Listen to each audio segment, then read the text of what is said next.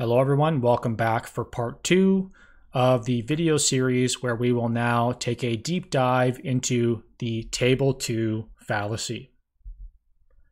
This is me. As introduced in part 1, the paper by Westerreich and Greenland titled The Table 2 Fallacy, Presenting and Interpreting Confounder and Modifier Coefficients is the main source of information that we will use to discuss the issue of the Table 2 fallacy. This paper was published in 2013 in the American Journal of Epidemiology. Also, as introduced at the end of part 1, this is an example Table 2, which typically depicts a multivariable model in an epidemiologic study. And in this multivariable model, you can see the adjusted measure of effect, in this case, an adjusted risk ratio for our exposure of interest, which is injection drug use in this study, and our outcome, food insecurity. Also, you can see many other adjusted measures of effect or other adjusted risk ratios for the various confounding variables that we adjusted for in this analysis. And this is based on a paper I published back in 2018. Again, just to reiterate, this multivariable model, as depicted in Table 2, is examining the relationship between IDU as a behavior, food insecurity as an outcome, and in order to quantify this relationship, we adjust for a variety of socioeconomic, sociodemographic, behavioral, and clinical confounding factors. Going back to the introductory sentences of the Table 2 fallacy paper's abstract, they talk about it being common to present multiple adjusted effect estimates, as just shown in the previous example table, from a single model in a single table, and that this can lead to mistaken interpretations of these estimates. Now here I'm showing the Merriam-Webster dictionary definition of the word fallacy, and in my interpretation of the Table 2 fallacy paper, when you interpret several adjusted measures of effect, such as adjusted odds ratios or adjusted risk ratios from a single table, you get false, mistaken, erroneous, deceptive, and invalid conclusions. And in my view, it is trickery. In addition to the Westerreich and Greenland Table 2 fallacy paper, I also find this write-up on the Daggety website quite useful. And just in case you're wondering, Daggety is a website that allows you to create conceptual frameworks, or more specifically, directed acyclic graphs, which you can then use to inform your epidemiologic study. On their Table 2 fallacy page, they talk about covariates, or variables, in a statistical analysis, such as a regression model, playing a variety of roles. However, from a statistical perspective, in models, there are only two types of variables: the dependent variable, or the outcome variable, as well as independent variables. And among the independent variables, these variables can be given a variety of roles or a variety of labels. And they state that the Table 2 fallacy is largely a misrepresentation, or I would view it as an overinterpretation of the variables or of the measures of effect in a multivariable model, which again is typically depicted in a Table 2. They also talk about mutual adjustment, recently called the Table 2 fallacy, which I will dive into later in the slides.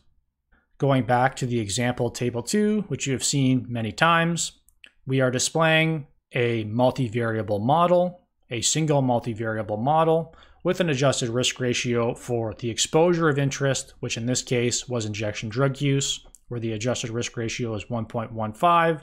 And we also have adjusted risk ratios for all the confounding variables that were included in this model. And I've highlighted a random selection of them here. However, what's important to know, while we know IDU is the exposure and that all the other variables are confounders in the model, from a statistical perspective, all these variables are referred to as independent variables. Now going back to the clarification made on the Daggety website, we can have a dependent variable, which is our outcome of interest, such as food insecurity, and we also have a variety of independent variables. The model does not know which independent variable is the exposure or which are the confounders. Only you, the researcher or the reader of a paper, know which role each independent variable is playing. Therefore, it's important to have a hypothesized reality of the relationship under study, or a conceptual framework where you've reviewed the literature and attempted to understand how your exposure is associated with your outcome. And after doing this, you should assign specific roles to each of your independent variables of interest. And these specific roles, whether they're exposures, confounders, or potentially effect modifiers, dictate what we interpret from our multivariable model and what we do not interpret. And again, this multivariable model is typically depicted in the table 2 of an epidemiologic study. Clearly, in terms of models of reality, everything plays a role in these different models. Up on the top left, it is clear what the wheels are versus what the side mirrors are. In this model or visual depiction of a new hospital being built in Vancouver, they've identified which buildings are for patient care versus which buildings are for epidemiologic or health research. And in the bottom right, we can see that clearly there is a main house in this model as well as a side garage. And don't ask me what the model in the bottom left is attempting to depict. In terms of epidemiology, we also have models of reality, which can be very simple. As shown in the top left, we have our exposure and our outcome, and confounding factors which are associated with both of these variables that may introduce bias. But we could also draw much more complex diagrams, also known as directed acyclic graphs, that allow us to see the potential relationships between our exposures of interest and our outcome and all the potential backdoor paths or confounding variables that we may have to consider. And these can range from very simple diagrams or more simple diagrams to something much more complicated. And for example, the website Daggety can be used to create the diagram on the bottom left.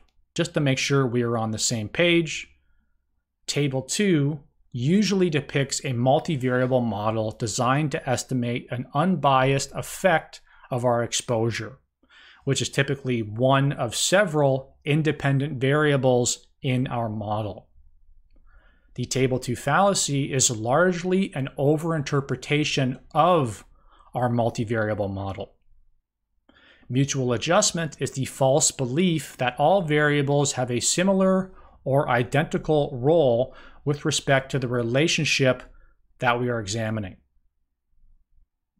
In the case of the Table 2 fallacy, we are ignoring the hypothesized reality that we are trying to capture, and our model is no longer reflecting a conceptual framework or a diagram.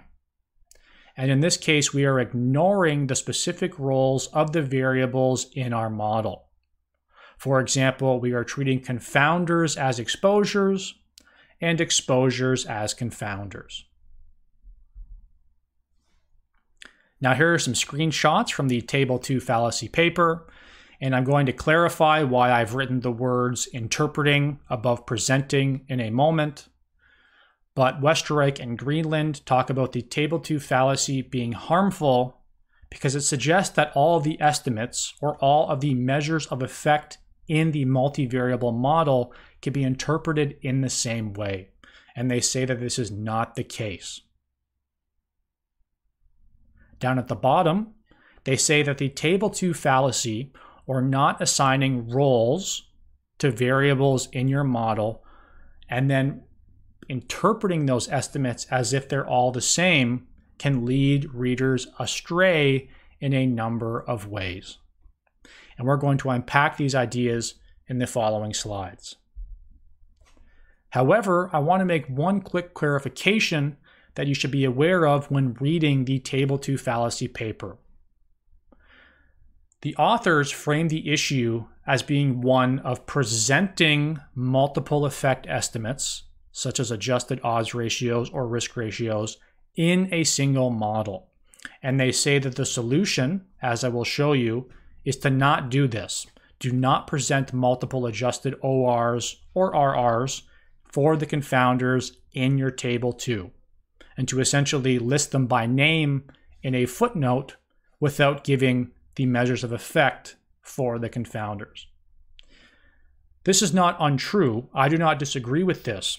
Obviously, if you do not present the adjusted odds ratios or risk ratios for the confounders, it is then not possible for you, as the author, or for the reader of the study to commit the Table 2 fallacy. You can't interpret multiple measures of effect from a single model if you only present one measure of effect. However, in my view, the issue is not necessarily the presentation of multiple odds ratios or risk ratios, but in the interpretation of multiple odds ratios or risk ratios. Going back to my paper and my example Table 2, I present several adjusted risk ratios, one for the exposure of interest, injection drug use, and others for the different confounding variables included in my adjusted or my multivariable model. Therefore, based on my reading of the Table 2 Fallacy paper, this paper has the potential for a reader to commit the Table 2 Fallacy and to start interpreting the risk ratios for the confounding variables, which are indeed shown here.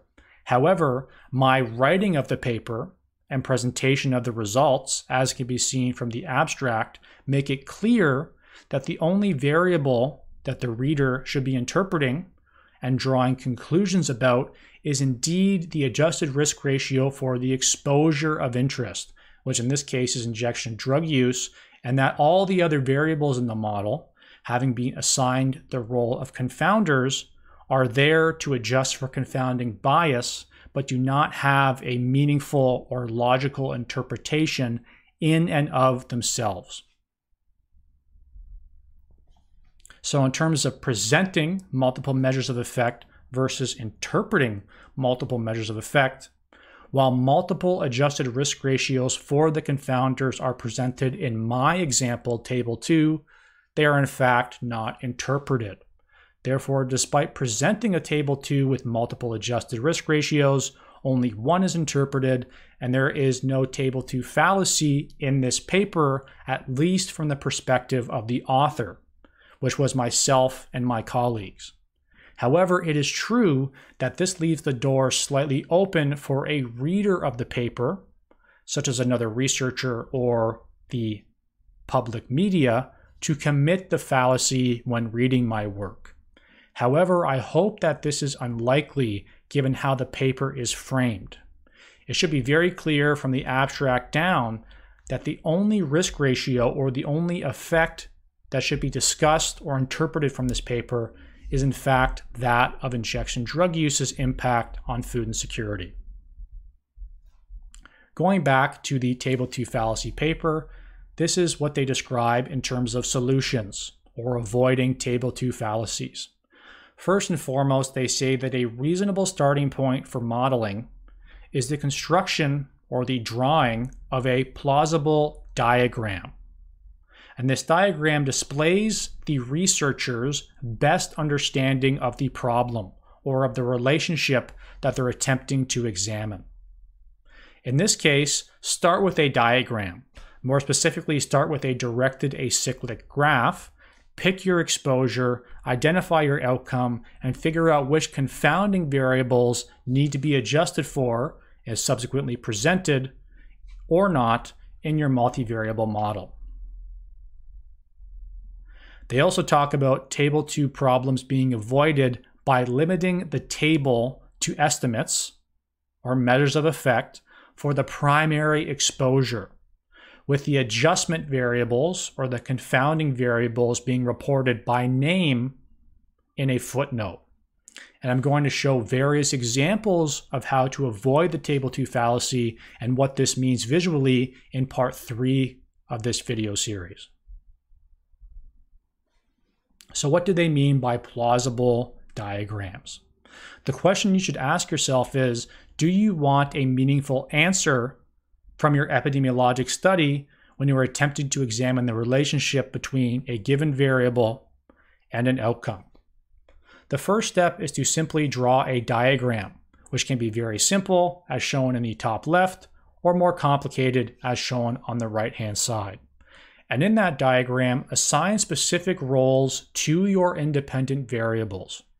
And through that process, give a lot of thought to the bias that could be introduced due to confounding factors that could be introducing or opening backdoor paths in your conceptual framework. Now we're going to move on to a bigger issue, and we're going to use the following paper to illustrate when the table 2 fallacy can become even more entrenched. On the right-hand side, you can see a paper known as OpenSAFELY, and it is titled as Factors Associated with COVID-19 Death in 17 Million Patients. The first author of this paper is Elizabeth Williamson, and the senior or last author is a prominent writer and researcher, Ben Goldacre. This study was published in the journal Nature, a very high-profile scientific journal. As of the time of making this video or taking this screenshot, it had approaching 200,000 accesses. And in this paper, titled OpenSAFELY, we have to ask ourselves the question, what if the multivariable model presented in the paper's Table 2 is explicitly being used to estimate multiple measures of effect for many exposures? So the Table 2 fallacy paper talks about presenting and interpreting several measures of effect from a single paper, essentially interpreting confounders as if they were exposures. However, what if a study explicitly labels all of the independent variables as exposures to begin with? This study looks at the relationship between various factors and the outcome of death due to COVID-19, and in the abstract of this Nature paper, they report 7 different adjusted hazard ratios. For the sake of this video, you can think of hazard ratios alongside other measures of effect, such as odds ratios or risk ratios. These authors report hazard ratios for sex, male versus female, for age, for deprivation, for diabetes, for asthma, as well as for the ethnicities of Black and South Asian. And these numbers are being used to quantify the relationship between all of these different factors being treated as exposures or risk factors and their impact on the outcome of COVID-19 death. Now we will discuss the elephant in the room, which is the Table 2 fallacy in the context of exploratory or hypothesis-generating studies. The reality is that people often commit the Table 2 fallacy while doing exploratory or hypothesis-generating research. And such researchers might say, hey, I'm not interested in causation, I'm only interested in associations, therefore the Table 2 fallacy does not apply to me. The next few slides will illustrate why this is not the case. So, in exploratory studies, such as studies titled Factors Associated with or Correlates of a given outcome, such as the OpenSAFELY study, you will see conclusions and statements such as this. We will use the exposures or the risk factors identified in the OpenSAFELY study's abstract as examples. And while this study may not use this direct phrasing, a critique of the article, which I will discuss in a moment, highlights that many of the conclusions or statements in this paper follow the same idea. So for example, in the OpenSAFELY study, you will see that the authors state that sex is associated with COVID-19 deaths, age is associated, deprivation is associated, diabetes and asthma are associated, as well as certain ethnicities. Going back up to the first potential risk factor, What you will often see is authors state that because sex is associated, in this case, males are more likely to die from COVID-19, that we should do something for males, the higher risk group or the quote unquote exposed group, in order to reduce COVID-19 deaths. And then subsequently, in some studies, specific recommendations, whether that be for physicians or policymakers, are given. Similarly, if age is associated with COVID-19 deaths, you will see studies report that something should be done for older people in order to reduce the occurrence of this outcome, and sometimes examples are given, and the same idea follows for deprivation, diabetes, asthma, and so on. In my view, there is a widespread misunderstanding in epidemiology when it comes to exploratory and hypothesis-generating studies. In other words, if you are drawing similar conclusions in your work, an exposure is associated with the outcome, therefore we should do something about the exposure in order to reduce the outcome, you are in fact interested in an underlying causal structure.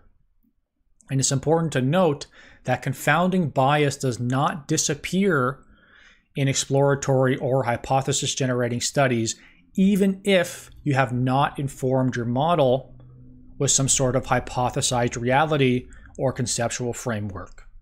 And when I say hypothesized reality, I'm referring to a diagram, or in epidemiology, a directed acyclic graph, which clearly labels the exposure, the outcome, and the potential confounding factors that could bias that relationship. Specifically, if your model does not reflect the hypothesized reality, which is usually depicted using a diagram, the results from that model, the individual measures of effect, will be largely uninformative. Going back to previous examples I've used in videos on this channel, as well as part 1 of the Table 2 Fallacy video, if you do an observational study where you do not consider confounding bias, you may find that Rolex watches, or owning a Rolex watch, will decrease your likelihood of death. And you may conclude that giving people a Rolex will in fact make them live longer. While we know this silly example is incorrect, you may draw similarly erroneous conclusions in your EPI study if you do not think about the underlying structure or hypothesized realities or relationships between your exposure and your outcome. And this requires one to think about confounding bias and backdoor paths. Now we will look at the Table 2 in the OpenSAFELY paper, where they have taken their 7 measures of effect, adjusted hazard ratios, that they had reported in the abstract of their study. So there's 7 hazard ratios for 7 exposures taken from a single multivariable model, which is depicted in their Table 2. As we know, all of these hypothetical exposures have different relationships or hypothesized links with the outcome under study, which is COVID-19 death, and there may be a different set of confounders which should have been considered for all of these separate relationships. Because this study committed the Table 2 fallacy, they were not able to do this in their work. Going back to previous videos and part 1 of the Table 2 fallacy series, we know that in observational studies, we simply observe who is exposed versus who is unexposed. And unlike a randomized trial, people who are exposed will be different than those who are unexposed, and such differences may be associated with the outcome. And this is very easy to visualize using a diagram or a directed acyclic graph. And we know that such differences lead to confounding bias. Therefore, for all the different exposures or potential risk factors that are reported in the abstract of the OpenSAFELY paper, there are different confounders which one may have to hypothesize and think about and ultimately adjust for in their multivariable models. And this was not done in this paper because each individual relationship was not given a lot of thought. So, not only does the OpenSAFELY paper commit the Table 2 fallacy, it was exploratory and doomed to present fallacious findings from the start. So while the abstract reports on 7 exposures, Their Table 2 reports on more than 20 measures of effect, or 20 adjusted hazard ratios, and none of these relationships were depicted using diagrams or a hypothesized conceptual framework. So while the hazard ratios are mutually adjusted, they are not adjusted for confounding because the variables were not assigned specific roles in the analysis and confounding bias was not given a clear consideration.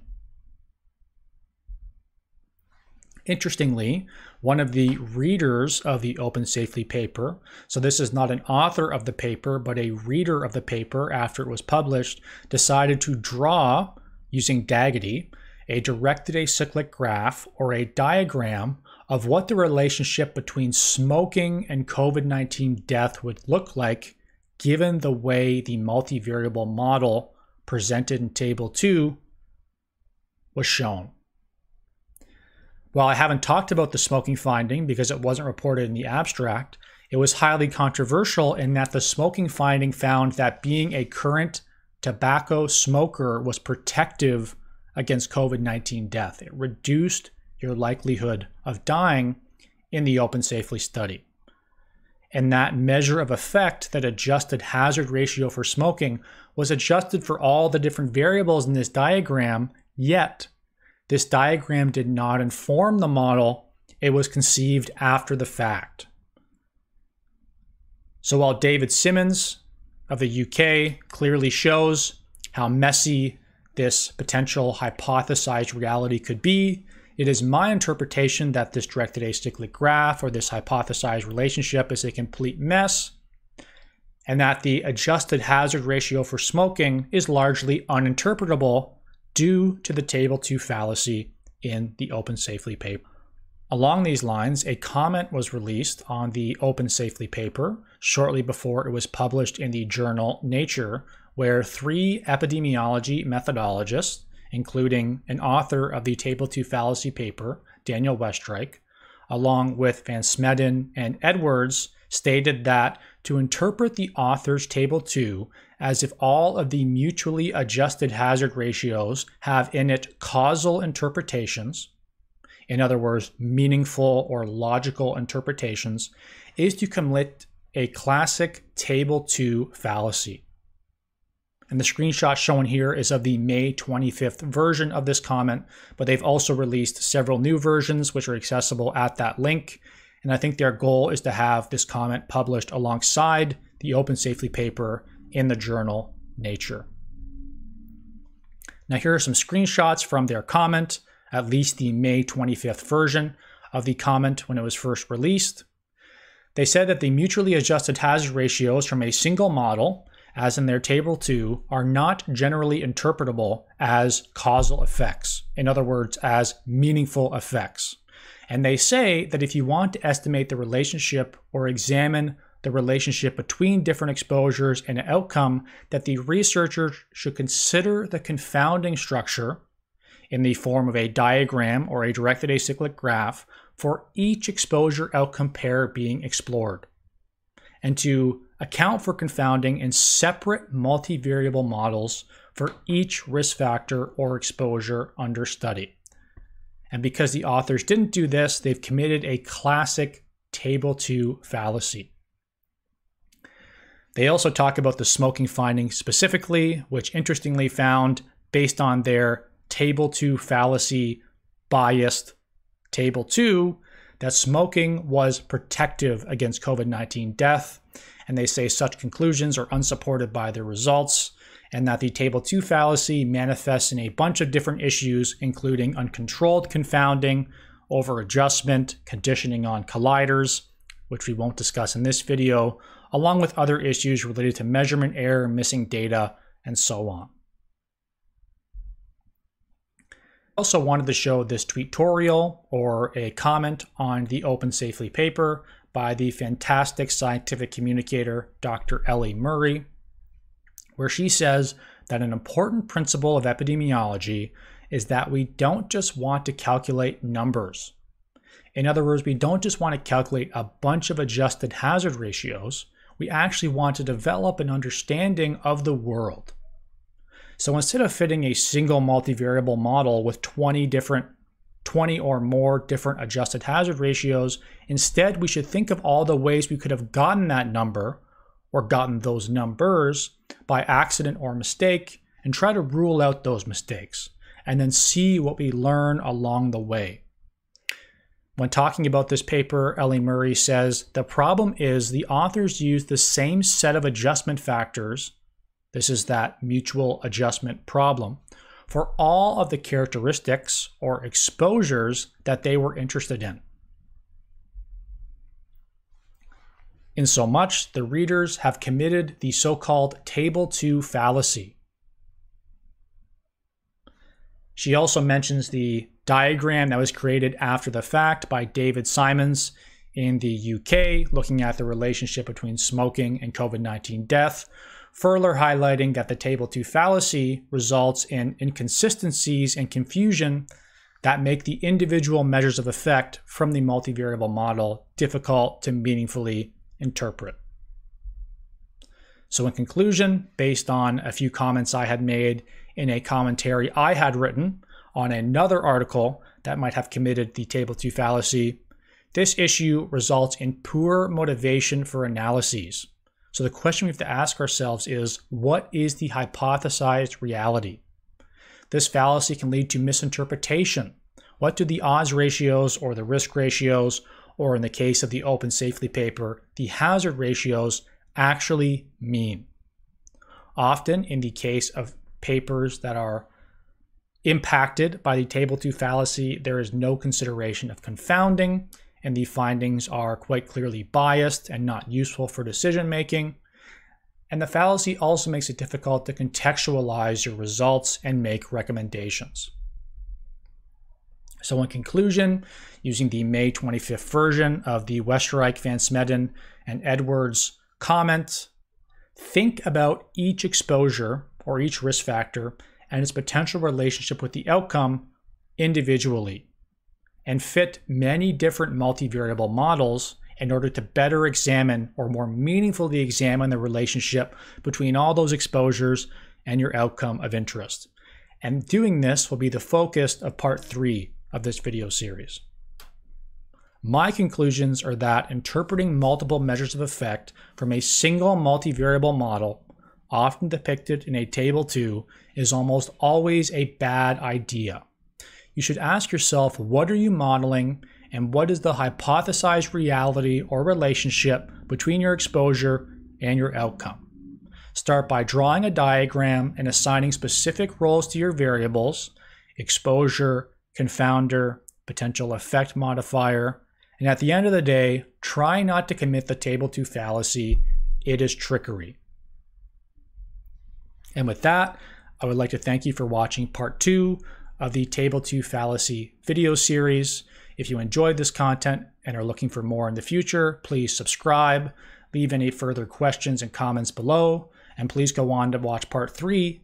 Well, I will show you how to avoid the Table 2 fallacy based on recommendations in various papers by clicking on the left-hand side.